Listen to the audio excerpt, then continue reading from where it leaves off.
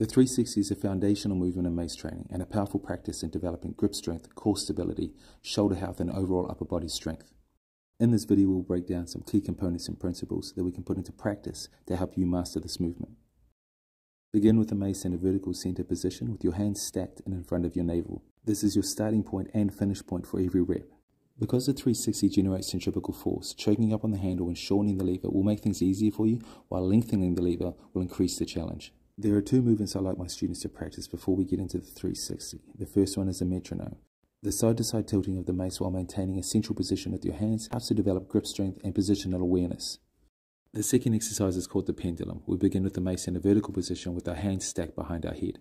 Keeping our hands centered, we begin to swing the mace from side to side, gradually increasing the range until we meet the float point, which happens at about eye level. We are now ready to hit the 360. Begin by tilting the mace to the side before pushing up and hiding your hands behind your head as you pendulum the mace behind you. Hit that float point and then pull the mace back down to the start position with your hands in front of your navel.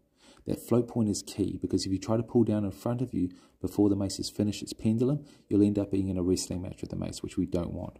Over time, you'll develop an awareness of when tension needs to be applied and when it needs to be released. It's a balancing act. Too much tension will cause you to kill the flow, while not enough tension when you need it, and you could lose control.